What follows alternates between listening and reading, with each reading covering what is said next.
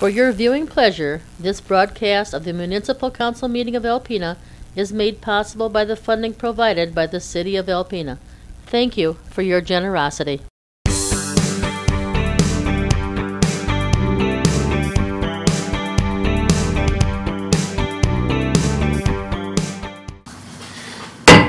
Good evening and welcome to the Alpena City Council meeting of October 21st, 2019. Call the order, please. Hess? Here. Johnson? Here. Nielsen? Here. Nowak? Here. And Walboro? Here. Please rise for the pledge.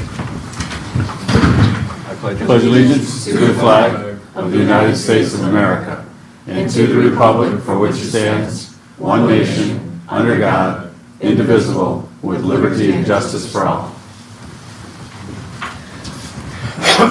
Pardon me. This evening we've got a couple of modifications to the agenda, if you will. I'd like to pull A, bills to be allowed off of the consent agenda and put it down under C, report of officers, for some revisions. And I guess we can maybe go as one motion, if Bill's okay with that, to also add a closed session for to discuss city manager negotiations. That's fine, yep. Second? Hess? Yes. Johnson? Yes. Nielsen? Yes. Nowak? Yes. And Walboro? Aye. Motion carried. Okay, thank you. Any other modifications to the agenda? Approval of minutes, special sessions of October 3rd, 2019 and October 5th, 2019. Regular and closed sessions of October 7th, 2019. Any issues or changes, problems? Okay. Citizens appearing before council on agenda and non-agenda items are allowed 5 minutes each to address your concerns. This is the only time during tonight's meeting that you're allowed to address council. If you'd like to do so, please come to the podium and state your name and address for our records.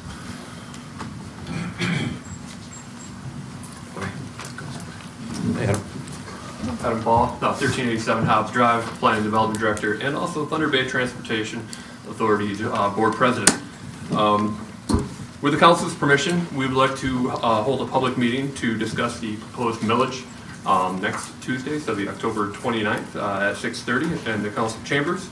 We want to talk about the various, the history of the millage and what it's utilized for, and that kind of thing. I know the mayor has agreed to attend as well. We would like the public and press we encourage them to attend and discuss just the details of the millage and hopefully answer any questions anybody may have. Okay, not an issue for me. What date did you say that would be, Adam? October 29th at 6:30 here in the Council Chambers. We'll do a press release probably tomorrow or Wednesday to get it out to everybody. Sure. Thank you, Adam. Thank you. Anyone else? Okay. The consent agenda is just A, which I guess is the new A. Budget amendment request to decrease the general fund revenues for real property taxes by $42,722. I move we approve the consent agenda as presented. Second. Johnson? Yes. Nielsen? Yes. Nowak?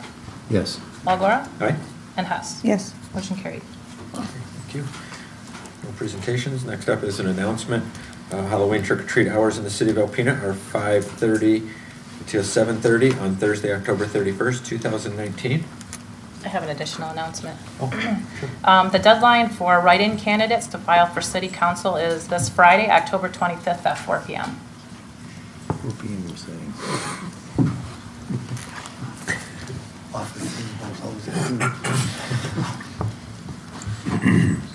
All right, thank you, Anna. Report of officers. First up is A, corrective action plan for the retiree healthcare plan.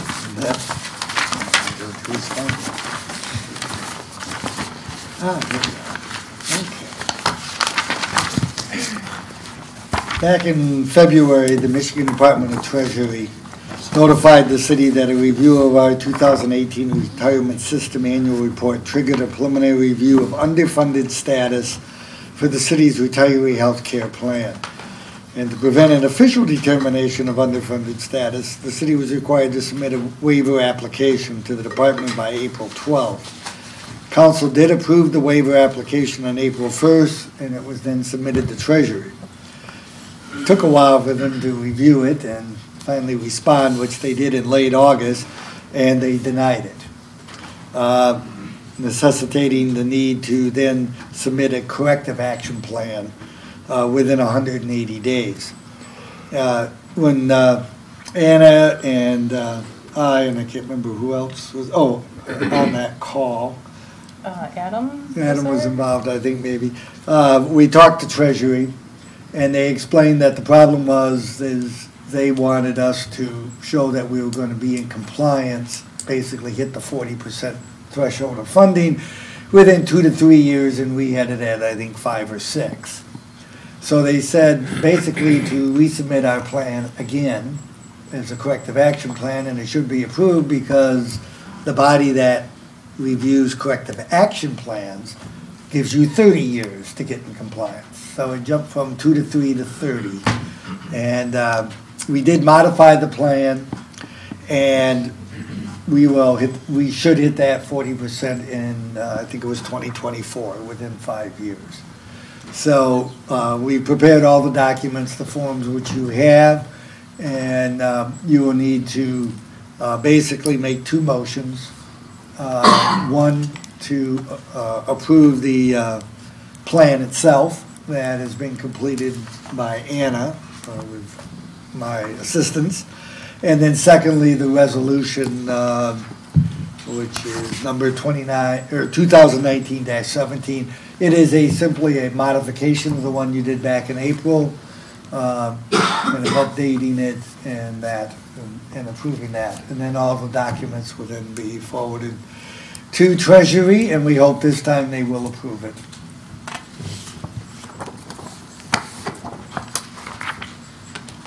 Anybody have any questions? No question at all. For the plan then. Let's do I move we approve the corrective action plan for the retiree health system. Second. Nielsen? Yes. Noack? Yes. Walagora? Aye. Hess? Yes. And Johnson? Yes. Motion carried. And I move we approve resolution 2019-17. Second. Sue. Noack? Yes. Walagora? Aye. Hess? Yes. Johnson? Yes. And Nielsen? Yes. Motion carried. Okay, thank you, Greg. Next is Finance Director's Quarterly Financial Report, July 1 through September 30th, 2019. So as you can see, it looks different than before. Leland and I went to a budgeting seminar a couple weeks ago, and one of the things that they suggested to do is if you're doing these budget monitoring reports, to put in the explanation of variance off the side. So I added that. I took out some charts that I didn't think were effective anymore, and also I wanted it to be bigger to be able to see, because I know we were struggling before. It was really small. I also added the original budget column so that you can see what was adopted back in May, because I think that's really important. Also, fire and EMS is now combined into one department. So at September 30th, we are at 41% of budget received. You can see just off to the side where the explanations are. For the general department, we are at 63%, which is due to summer tax collection, obviously. For City Hall, it's down a little bit, but that's because rental rehab grants have not been received. IT is only at 2.9% received, and that's because admin services and internal fiber rent don't get journalized until December. Cemetery is low at 20%, and one of the lines in there that is kind of significant is miscellaneous charges, and we've only received 1.25% of budget for that. Police looks pretty good at 23%. Fire is at 4.92%, and that's due to the large reversing journal entry that we do every year. This one was $376,000. Public Works, 28%, and that's due to the large annual firework donation. Lights, we haven't received any revenue yet. Basically, their only source of revenue is reimbursements. We haven't received any yet. Parks and Rec is at 20.9%, and the large line in there that we haven't received anything yet for is donations. On the expenditure side, City Hall looks really good at 25%.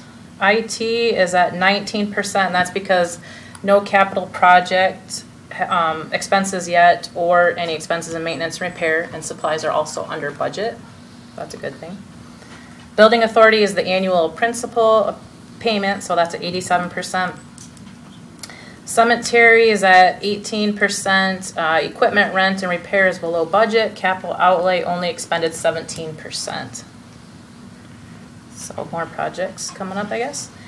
Police, 21.9%, no capital expenditures yet, and insurance isn't expended until later in the fiscal year. So some of these are just timing of different things. Fire is a little bit low at 21%, no equipment rent or debt payments or capital outlay has been expended yet.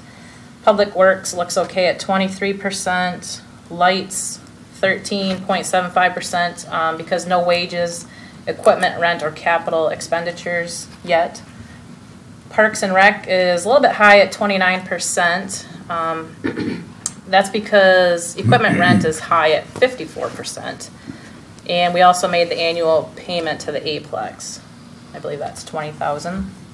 And then other financing uses are transfers to other departments, and it's right on 25% because that's how we do it. We do 25% of the full amount, so it's in line with this report. As you can see in the amended budget column, our overall revenue under expenditures it increased to $331,000, and that's because of the bathroom renovation project that didn't happen. It was budgeted last year, but it got moved to this year, so the expenditures went up. But you'll probably see in last fiscal year that the fund balance will probably end up more than what we had anticipated. So overall expenditures are under budget at 23.35%. And then if you look at the second page, the cash balances and investments. I put notes next to the ones that I thought were kind of significant. The Tree Park Improvement Fund, the balance is decreasing because we're using it up.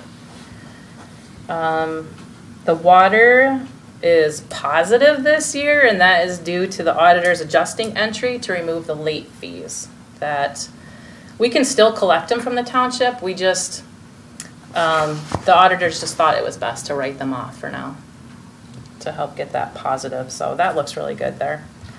The store's cash balance is negative $66,000. That's because we made a large payment for salt of $120,000. That gets replenished as inventory gets charged out, and they pay the store's fund. Building inspection is negative $37,000 because of a quarterly appropriation to the general fund. And this, I think next quarter we're going to look at this closer, make sure that we don't put it in the negative and we only transfer what we can, and maybe just make it up later. The construction Department of Public Works balance is lower than at this point last year because we borrowed $80,000 for the ambulance remount back in April. And that's going to be repaid over 2 years. So one payment will be this year. The retiree health care fund is at $1.6 million, and it's increased because we made a much larger payment this year in July. So that's in there. And then down at the bottom, the retirement is at $25.788 million, and last year at this point it was $23.1 million. And you can see that like the government bonds and the corporate bonds, common stock, all of that was classified differently with Bluestein, so that's why those are zeros. And now PNC classifies it as fixed income and equities. But I also want you to keep in mind that two of you I know are on the retirement board, and you're probably thinking, well, this number looks lower than what Kirk had told us, and that's because this number is book value. He's reporting in market value. So just wanted you to be aware of that. And It's kind of like, this will go down, or the deficit is gonna increase once we do that budget amendment that you approved for the taxes. That was due to the tax tribunal and then July Board of Review adjustments. So I gotta adjust the budget for that. But but just today we got word that our personal property tax reimbursement from the state is $20,000 more than what we had budgeted. I put in $400,000, we're getting $420,000. So that'll help offset that a little bit. Very good. Any questions? No. I think she likes doing that because I have absolutely no questions at all. So. Good. Thank you. I love the format. Good. Yeah. I'll make a motion we receive in 5. Second? Walagora? Aye. Hess? Yes. Johnson? Yes. Nielsen? Yes. And Noah? Yes. Motion carried. Thank you, Anna. Yeah, Next up, vote on report of bills to be office. allowed. What? You have to vote on bills to be allowed? Yeah, Yeah, what we're that's- doing. Oh, I'm sorry. Yeah, Okay. no, that's Yep. okay. I jumped the gun. So next, I'm sorry, is we're gonna add C, bills to be allowed in the amount of, we're about to know.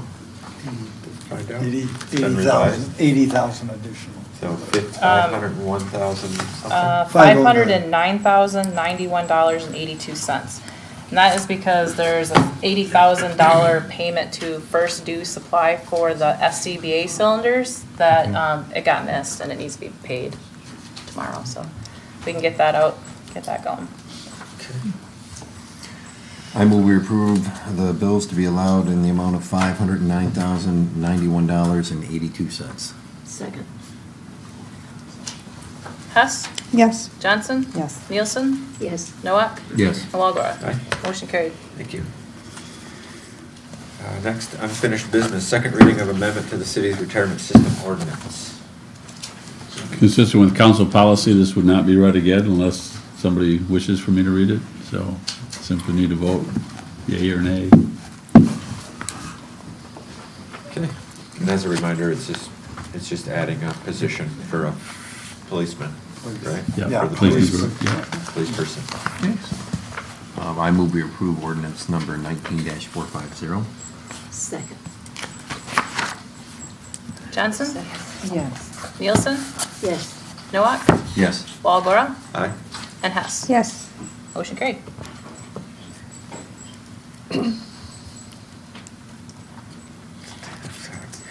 Next up is new business. A is the Harbor Drive bathroom demolition bid.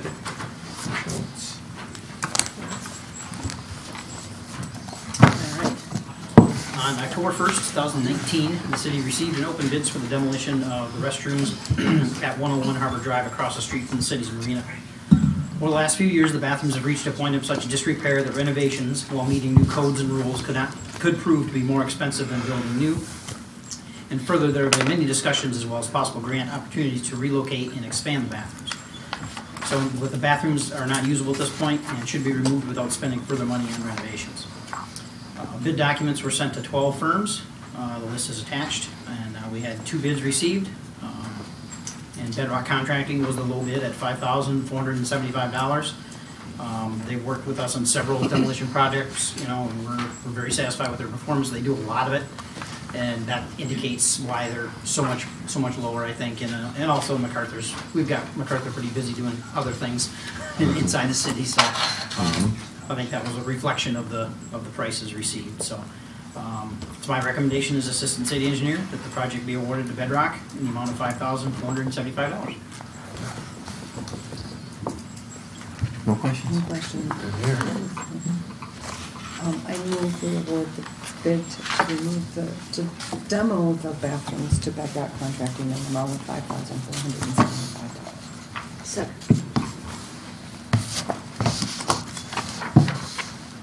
Nielsen? Yes. Noah? Yes. Walagora? Aye. Hess? Yes. And Johnson? Yes. Motion carried. Thank you. Thanks, Steve. Next up is the status on Bayview Park Site Improvement Grant. Adam? Good. Along those same lines with the demolition of the bathrooms, Greg had asked me to give council and the public an update of what we're looking at to get some new restrooms constructed. So I'm going to kind of choose bits and pieces here, but I'll try to, if I have to go back, let me know. But basically there's two opportunities that are currently in existence for grants for this type of use. The first one is a DNR Trust Fund grant, which we've utilized previously for the constructions of restrooms over in Starlight Beach, as well as the Northeast State Trailhead on the north side of town. That's usually a 1-to-1 match, so just a random number. So for a $200,000 project, the city would be getting $100,000 in a grant, and we would have to fundraise the other $100,000. And most of the time, these restrooms are more than that, just for the restroom. The other potential funding source is the MEDC Public Improvement Program. This is a relatively new resource they've utilized for their federal community development block grant money. So this is the same program we're in the process of utilizing for the improvements around NOAA, and the DDA is attempting to utilize for their downtown.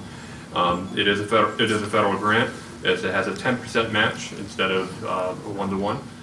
So for a $1 million project, the match would be roughly $100,000. There are some caveats. It is a federal prevailing wage, and the grant process itself is fairly tedious. But we've done these type of grants before for on the private side, and we're confident that we can move forward. We've submitted a draft, submitted the concept to the MEDC, and so far they're favorable. So ultimately, as far as timelines go, the DNR grant we wouldn't be able to start in the spring of 2021, and with the various caveats of this program, we probably wouldn't be able to start until 2021 on the MEDC funding source as well. Ultimately, as far as that goes, there has been some funding issues with the MEDC, and the new state budget appeared to cut about $20 million from their budget. That does affect the availability of some of the funds for various sources for their grant money, but because this is a federal CDBG grant, it would appear that that money has not been diminished, and so we do expect this program to continue, hopefully at least for the next year, as they just reevaluated the program and came up with some new standards. So that's where we're at with the grants. It'd be more for that particular project. Hopefully that's an accurate timeline, and I'd be more than happy to answer any questions you may have. When you said that we prepared a preliminary proposal for MEDC, is that so preliminary that it was just, hey, this is what we want to build some new restrooms and sidewalks and things, or are we to a point where we have locations and something actually drawn up, or is it just kind of in the early? No, we put a plan together with engineering and estimates. Basically, we're looking at over near the band shell. Did we see it? Did I see it before? I don't know if it's been presented or not. Oh, it was basically, this had been talked about as an area for new restrooms for a number of years. Sure. That sidewalk that goes from the parking lot and leads over, it'd be in that general area. Mm-hmm. It's more than a restroom. It includes basically a built-in pavilion, and so that's why the cost is higher, because we're looking at a multi-purpose facility there, with amenities of benches, picnic tables, things of this sort. But that's the general location. It's always been that if we removed the one that we're going to demolish, it made more sense to move it over into the park where all the activities are. And it would then be very available for things like Art in the Bay and so forth as well, when that area is used for that function. So once it gets a little farther along, obviously the application will have to come to council for the match, the 10% match that we're hoping it will stay at that. And move forward. Yeah. And along those lines, the MEDC won't fund just one bathroom. They want to see public infrastructure improvements throughout the whole grant area. So in their mind, that's why the scope would have to be expanded to something larger. So that would include other improvements to Bayview, like parks, benches, new sidewalks, lighting, as well as out under the break walls and lighting improvements there, as well as some ship viewing areas. Yeah. Replacing all the lights, which are kind of beginning to deteriorate because they were the old pedestrian lights, and so replacing those as well was included in that.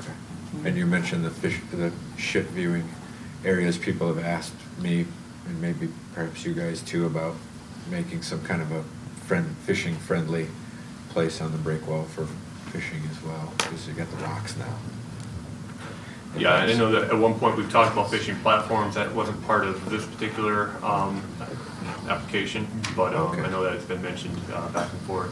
Yeah, initially, we had included also replacing the benches out there and putting up 2 viewing telescopes for people to be able to view ships or things out on the water, one handicapped, one not. And Rotary has actually agreed to fund those. And initially, that was going to be part of the match, but because of the delay, those are probably going to go in the spring. Hopefully, as of right now, Rotary's still committed to that. We simply got to get a meeting together to finalize when, but it will probably be in the spring. So they'll be done ahead of time and won't therefore be able to count towards match. Okay. But they're still interested in putting those improvements in. Okay. Awesome. Thank you, Adam. Thanks for the update. Oh, you're staying for the next one? Oh, yeah, next one after that. Next two. I thought you were just hanging out. Next is the Besser Assisted Living Community Commercial Rehabilitation Abatement Resolution Amendment. Okay, that's not fast. All right, last May, City Council approved Resolution 2019-09, which granted a commercial rehabilitation abatement for the Besser Senior Assisted Living Community Project to allow for 2-year abatement to assist in covering costs for the relocation of a storm sewer line at the site of the project. City staff forwarded the application and resolution to the Michigan State Department of Treasury, who eventually indicated there was some language missing from the resolution. They required the resolution specify whether the term of the abatement could be extended. The attached resolution amends 2019-09 to clarify that the term of the abatement is set for 2 years and cannot be extended. Staff would ask the City Council approve the amendments for Resolution 2019-09 amended so it can be resubmitted to the State Treasury offices. And then if you look, the language that's primarily been changed to page 3 of the resolution. It adds, and the term of the abatement cannot be extended beyond 2 years, ending December 31st, 2021. So just a little tweak they wanted to have.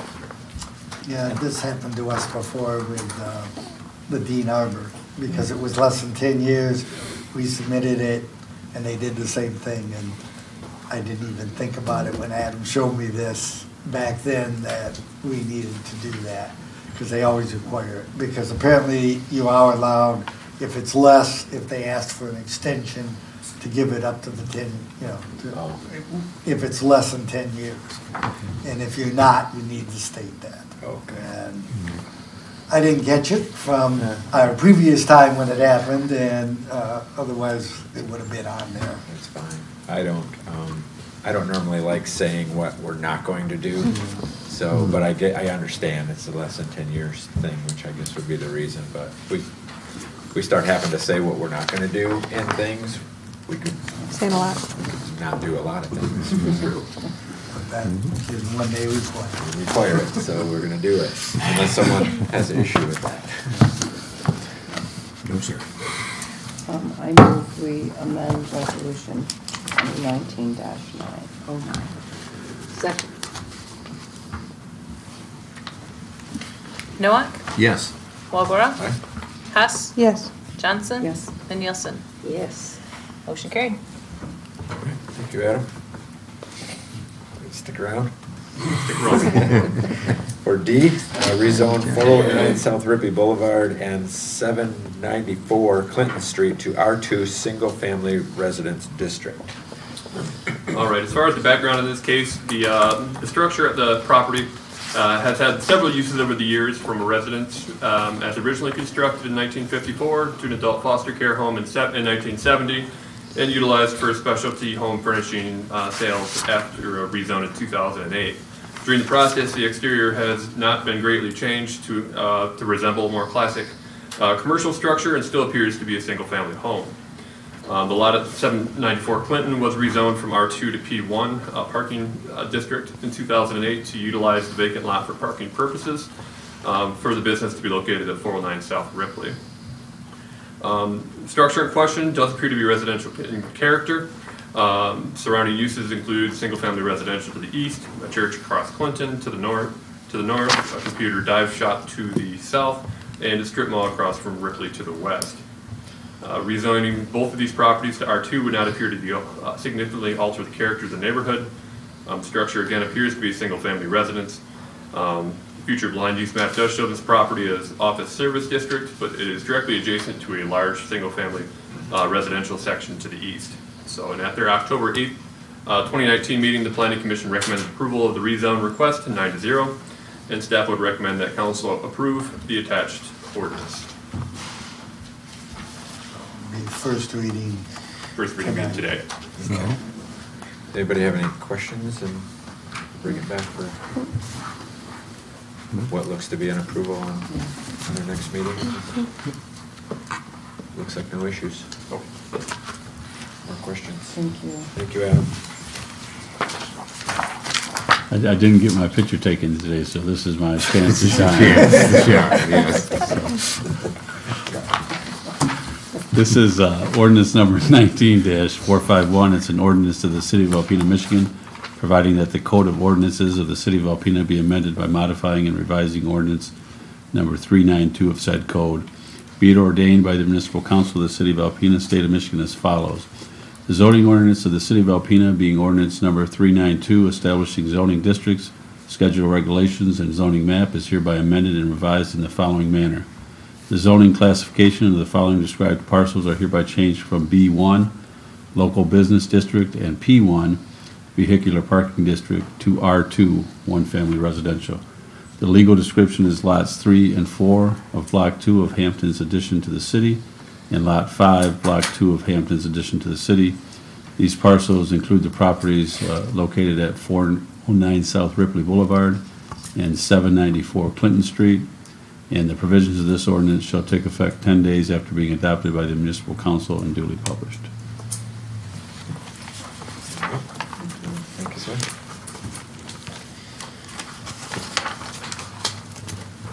Adjourn to closed session. And I move to adjourn to closed session to discuss city manager negotiations. She kept me from Walagora? Aye. That's okay. Hess? Yes. Jensen? Yes. Nielsen? Yes. And Noah? Yes. Motion carried.